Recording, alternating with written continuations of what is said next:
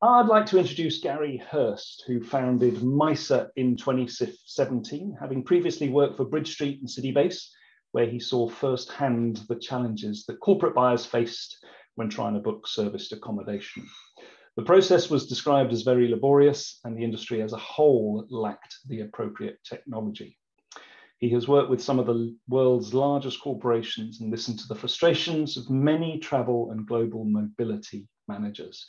Having previously held a position on the ASAP's board, Gary has been passionate about helping ASAP and the rest of the industry raise the profile of safe and secure serviced accommodation for corporate travel.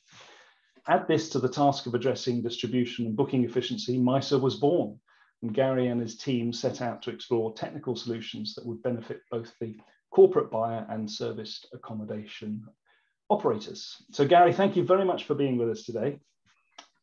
Thank you for having me, James. Thank you. It's great Appreciate to have it. you with us. So we've heard a lot about what you're doing and Myo. So tell us a little bit about it and how it differs from other booking platforms. Well, James, I wouldn't actually call it a booking platform. I think that's the sort of first thing I'd point out. What I wanted to do is create a community for the operators within the sector to be able to reach out to the corporate market and to have the ability to really enhance their brand reputation. And I think they've lost that opportunity over the last few years. I think most of the business that's received by the operators comes through third-party channels. And I think they had that ability previously to work on local relationships with corporations. And I think what we've seen over the past sort of 5, 6, 7 years is that these corporations have centralized their programs, and basically gone through a single channel. So what I was trying to do was create a new marketplace within the industry where we're actually matching corporate buyers with the people who actually provide the accommodation. And in order to do that, I thought technology had to play a major part. And yes, you're right, there has to be a booking engine to that in order to actually fulfill the actual booking itself. But we wanted to create something that was a little bit more than that. And we know that the corporate market have the challenge of not being able to necessarily build their own service accommodation program that sits next to their hotel program, sits next to their airline program. It hasn't really been possible before. It's not, the properties haven't been accessible. They're generally not on the GDS. So it was about creating a platform, a marketplace that actually brought these two parties together: the people with the accommodation and people that have the need, basically. Mm-hmm. And so it's more than a booking platform. In other words, it's like I think you used the word community, or an environment where the buyer can interact directly with the provider. So what does that mean then for a serviced accommodation operator? What it means, James, is that they can obviously go to market without having to pay high levels of commission.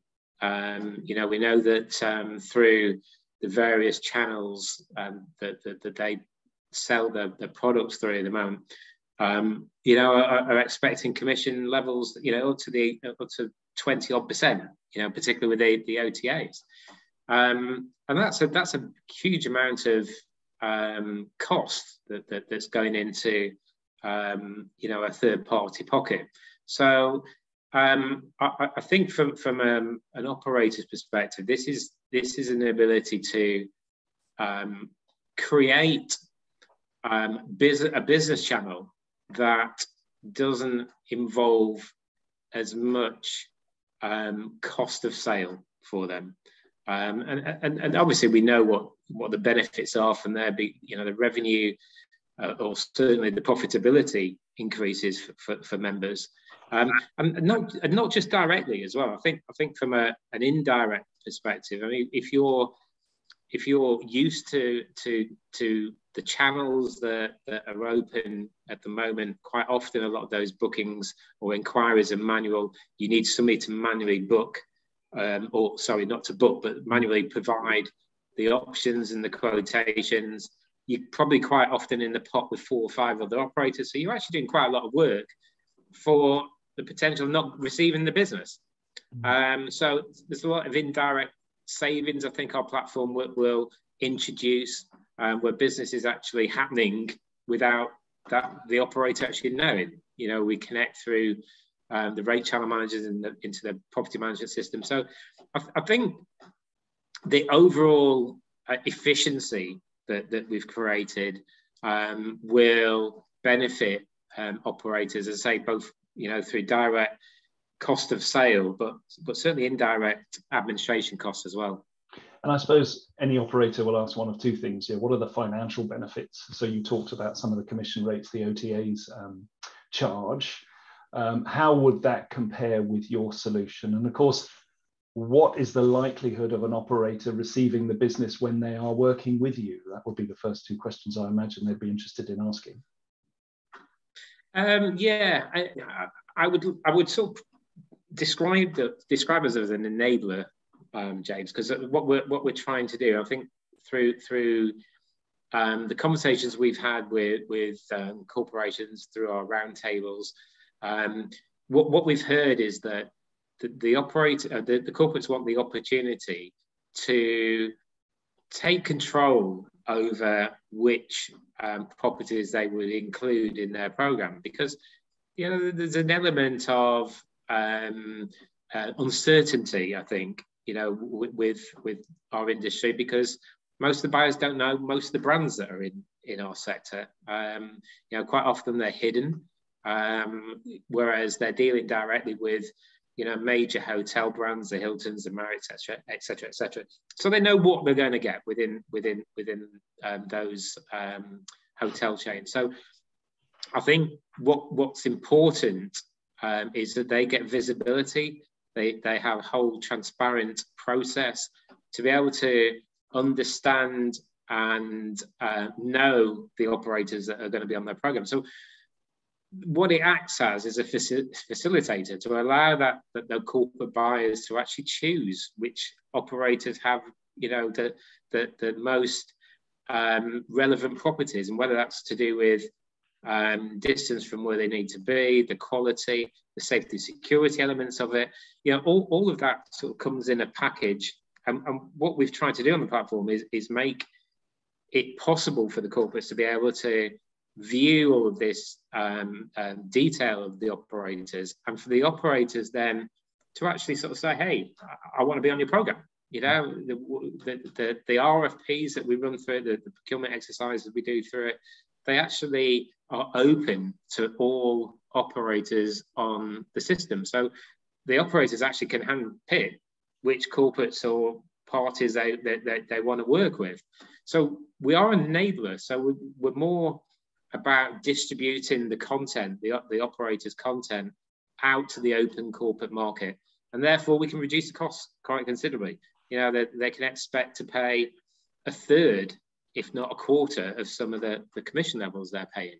And obviously having that ability to have that direct relationship means that they can actually, you know, negotiate, you know, with those corporates based on potentially on the volume that's coming through.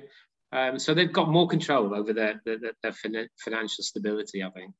And that was going to be my next question. What are the financial benefits? So you say possibly 25, 30% of the costs that they're currently paying through OTA fees or equivalents.